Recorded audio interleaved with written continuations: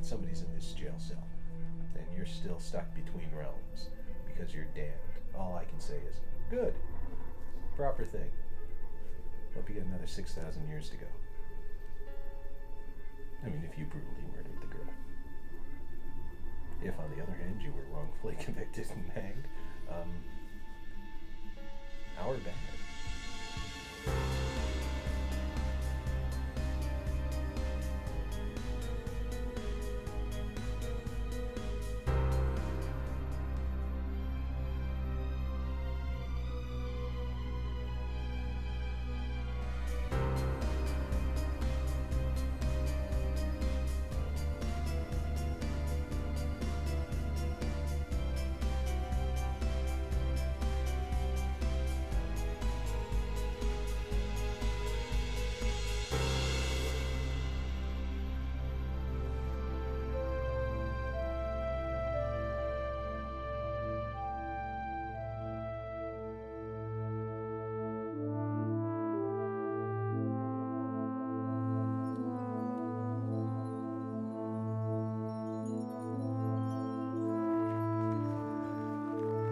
Welcome to beautiful St. Andrews.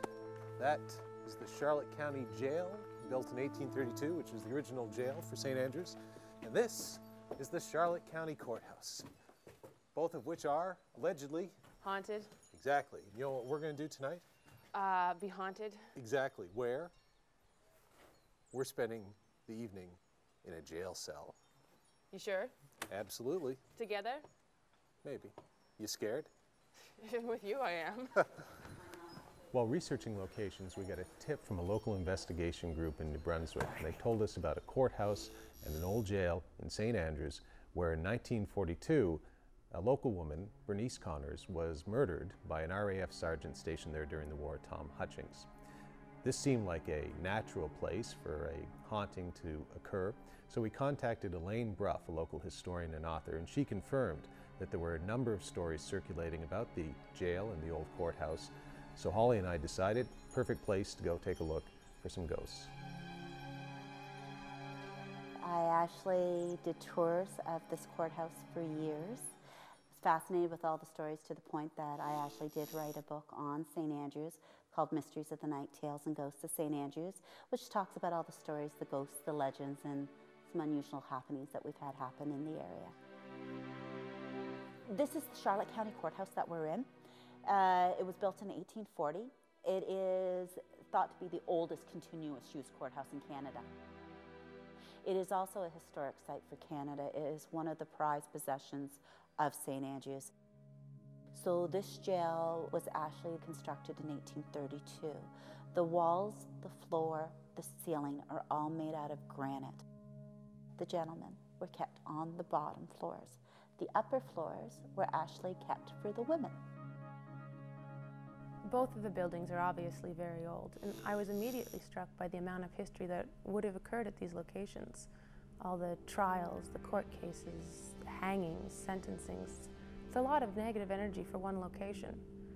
It's thought that ghosts are comprised of energy, and of course, in order to manifest, they need to take it out of their surroundings. Seems like these locations would be a good place for that kind of activity. I actually was doing a tour one night in the courthouse. I finished with the group, and because this is a historic site for Canada, at the end of the tour, we're very careful to do a complete inspection of the building. Well, I usually have a set route that I go through the building every time. Instead of going into the judge's chamber through one door, I went in through the other door. And when I went through the other door, there was this black figure curled up in a ball on the ground, almost like a black cape over him, and then it also had like a hood over the head. It scared me. I jumped, and it turned and it looked at me, and it was the first time I had ever seen it. And it was almost like, oh, she sees me? And it flew in the air, and it disappeared. Other people have described the exact same one, that they've seen him. He is not nice, he's mean, he torments, to the point one day I actually came in the building, and I came in by myself. And it was like he immediately knew. He came running behind me, and I could feel the breathing on the back of my neck. I turned around and I yelled at him, and I said, don't do it, and stop it. So from then on, he actually, now he crawls around on the floor, and I will feel him in my legs, and he has been seen many a time. So, Elaine, what was this area that we're in right now? This originally, at one point, was for storing wood, and then later on, the bathroom was brought in. Okay. But this was the room that we had the very, very first experience in. I was doing a tour of the courthouse. I came in, and I had two women with me. I started telling them the story of the last hanging in St. Andrews. As I was telling them the story, I started hearing really unusual noises coming from a room behind us. I opened the blind and I checked to see if there was anything outside, and there was nothing, you know. And when I came back out, as I said to them, I said, well, it must have been the pipes. And they're like, no, it sounded like somebody was being thrown, like being up and being thrown against the walls in here. It's only been twice. We heard it once other time that it was actually not like the floor raising up and down. It was like someone being thrown against walls in this area. Wow. Yeah. The initial base readings on the electromagnetic field detector for the courthouse were fairly high, about 2.5 to 10 milligauss. And that's about 10 times higher than any other location that I've ever been at. It seems likely that if ghosts require energy to manifest themselves to interact with us on this plane, this would be an obvious choice for them. Then as we were leaving that room, my EMF meter started to respond a little differently.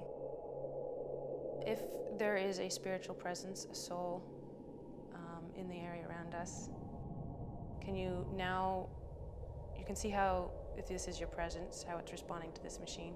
Can you hold steady up between 2.5 and 10 in the yellow bar? You're not our puppet, we're just curious. There it went down. It did. Thank you very much. That's what I was looking for, thank you. So we always felt stuff here. Yep. Anyway, please feel free to interact with us in a nice way. Or if you want to leave some sort of voice recording, I have the ADR in my pocket. Hopefully that will pick it up. It sometimes changes when I say the word soul. For some reason, like it'll give me, like it'll go ding, or drop. Well, you saw first time I used the word. We're going to move out into the main room now. Feel free to follow us if you'd like. Continue on our tour. All right. Moving on. You had a tour out here at one point. Yeah, this is the main room of the courthouse. We've had a lot of different things happen here. This particular drawer is a famous drawer of the courthouse. This is actually where, at one point in time, the sheriff sat. And it had to be a boring trial one day because he carved his name in the drawer. Quite nicely. He did a beautiful job. T. Jones, Sheriff, October 1844. I always refer to my buddy in the courthouse. I've been told many, many times about a man in the courthouse that follows me. They always describe a man who's not really tall. He's probably about here, dressed in a suit, has a hat, has a tie, just a nicely dressed man. And he follows me around the building. And he stands beside me quite often on one side. So he's just came affectionately known as my buddy. And that, so he doesn't scare me. He's friendly. But other things do here? The other one in the building is not nice. He is, I don't know how you would describe him. To me, he reminds me of the Grim Reaper. His face is like a skull. And he has been seen many times, and I've actually seen him. Is there any particular place that this other presence is felt? Where he likes to be the most. He will come out here, but the judge's chamber is his number one. Interesting. So the judge's chambers. The judge's chamber is the most active in this building. Do you think potentially it was someone who met their fate on them? Or do you think he's tied here some other way? I don't know who he is. He's just Here. evil. When Ghost Cases returns, Holly's got to see this. Holly and I discover a piece of dark history in the courthouse cellar, and Holly investigates the judge's chamber.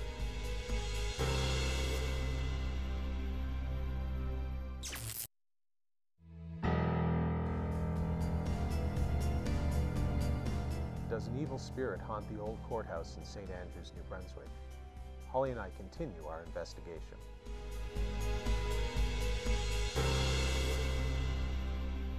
So this is the judge's chamber. You always notice this room is way colder than the other rooms. Yes, it is. Big temperature change. Yep. Actually, I just noticed that it's like a wall when you walk in. Yeah, as soon as you hit that door, it's like the temperature changes. That is summer, that is winter, that is all the time. There's definitely something very peculiar about the judge's chamber, and I noticed a cold spot within it immediately upon entering with Elaine. Earlier during her interview, I had almost felt that someone had actually come in the door behind me and was standing over my shoulder. It got very cold and I was a little disconcerted. She actually asked, "Has that room gotten cold in there?" Because apparently she had actually sensed the dark spirit go in there.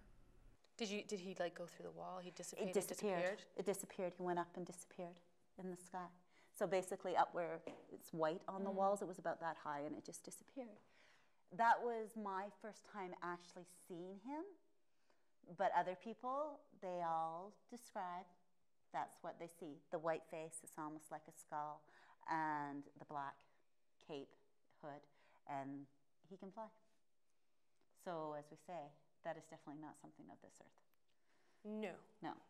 So he is the evil one of the building. I don't know if it's because this is where people were sentenced to be hanged, what causes him to be here, or because people that are bad come through this building and he's preying on them, or he's trying to get good souls. But this is a hangout for him.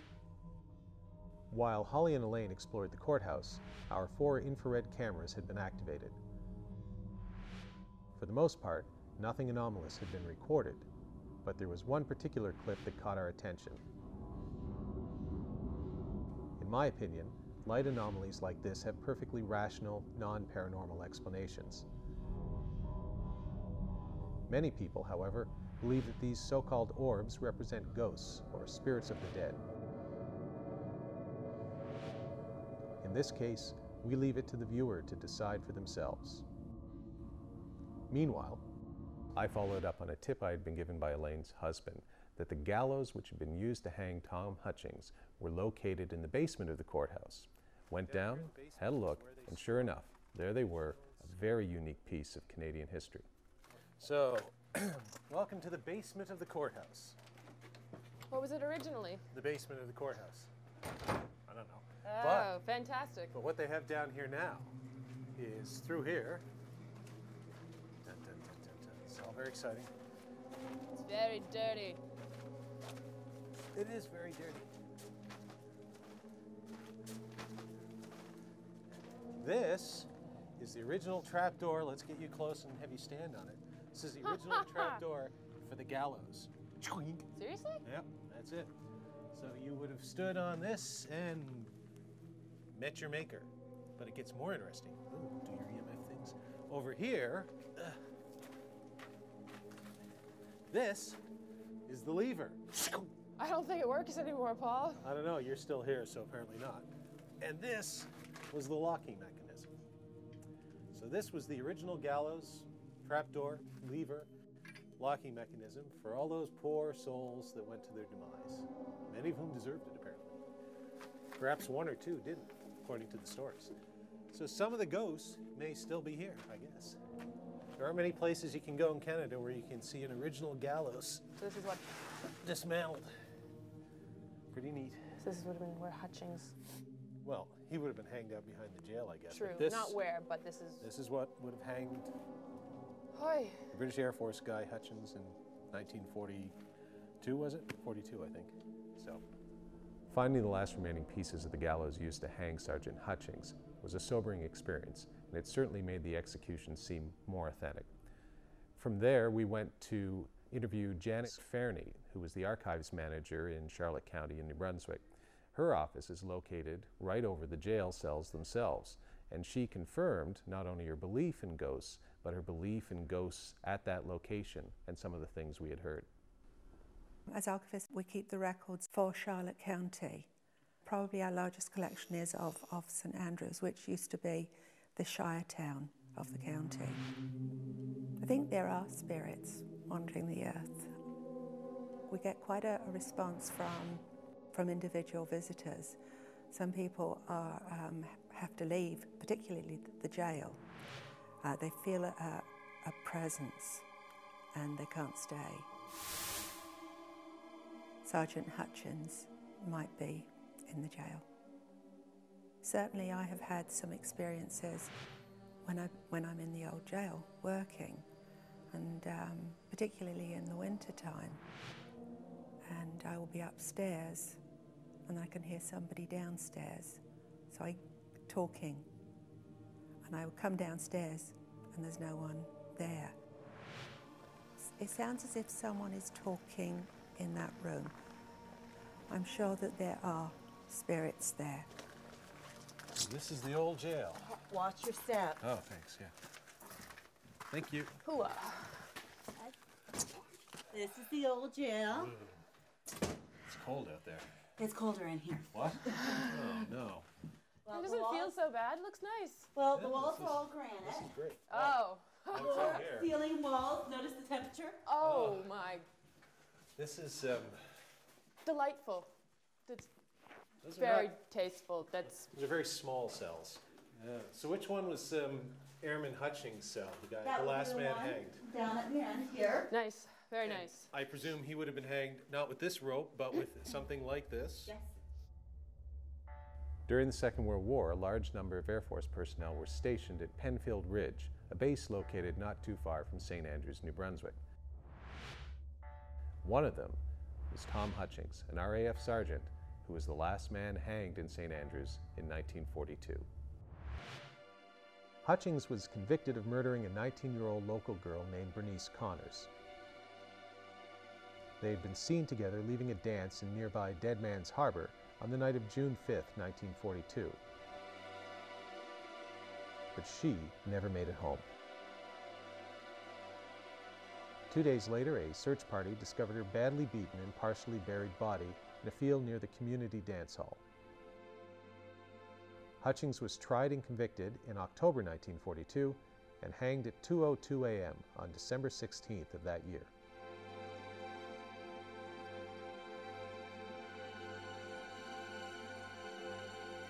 Either the gallows weren't built properly or the hangman wasn't very good at his job. But it took Tom Hutchings 18 minutes to die. And that's a hard way to go for anyone, even someone like Hutchings who deserved his fate.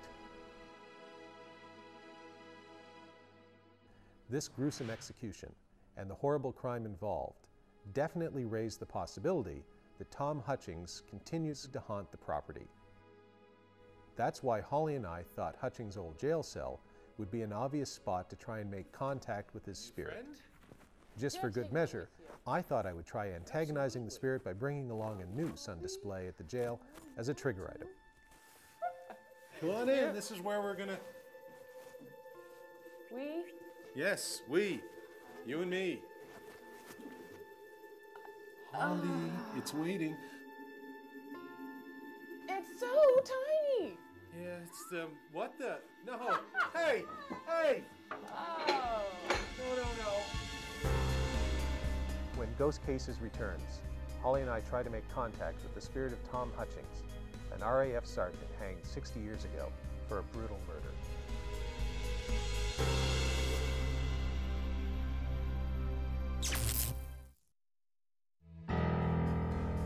Does the spirit of an RAF sergeant hanged for murder in 1942 still haunt the old jail in St. Andrews, New Brunswick? Holly and I are about to find out. Here we are in the actual jail cell where in 1942, this was where the British Air Force guy, this is the actual cell, where he was hanged. Not by that. Not with this actual rope, but this rope would have done the trick. These rooms are tiny, dark, cold. This guy would have had nothing better to do but sit on his bunk like we were and think about his future date with the gallows, which, to make it even worse, were actually being built right outside his cell.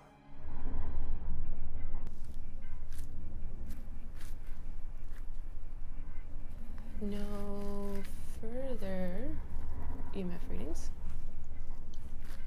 1 degree Celsius. We've only been in here for 20 27 minutes. It feels like an eternity.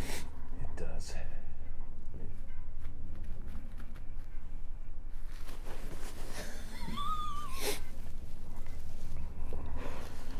Oh. I shall call you Nusi. You are my friend.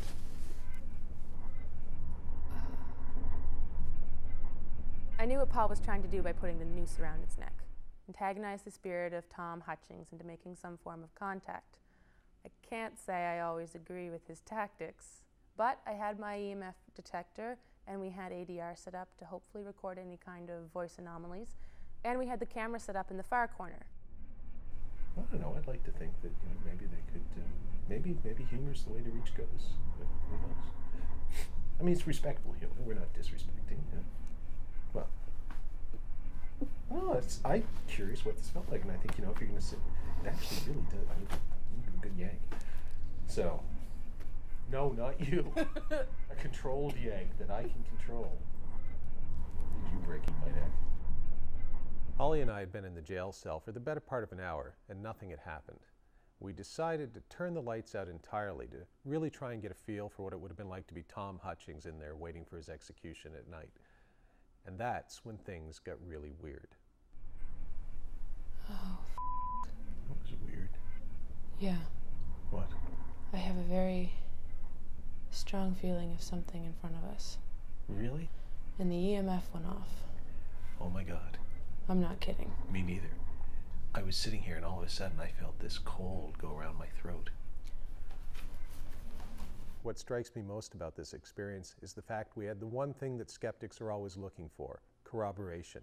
Two independent witnesses seeing or experiencing something at the same time in the same place. In our case, different things, but still, that is the kind of evidence skeptics are always looking for. And then the electromagnetic field detector also spiked at the same time that we're having an experience.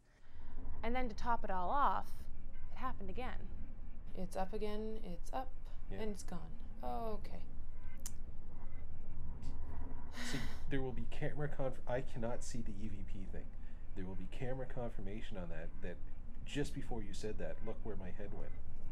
Back down, I felt the same. Are you serious? Yep, I went, the camera will confirm, before you said it, I went like this. Right back down in. Like, I don't actually really want to expose my neck at the moment, because it's kind of creepy. I don't think I've seen you like this before, Paul.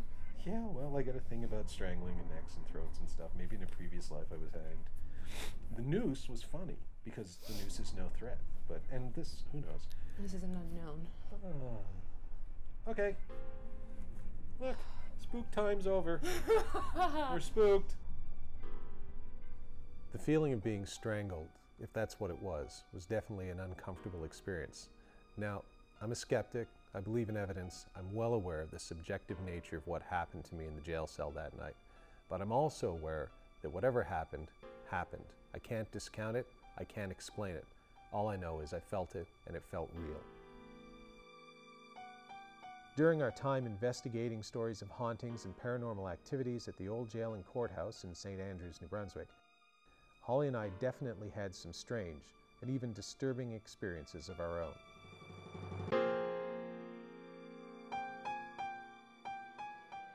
I'm a skeptic, but these experiences have led me to consider the possibility that we really did come across the spirit of Sergeant Tom Hutchings, 57 years after he'd been hanged for the brutal murder of a local girl.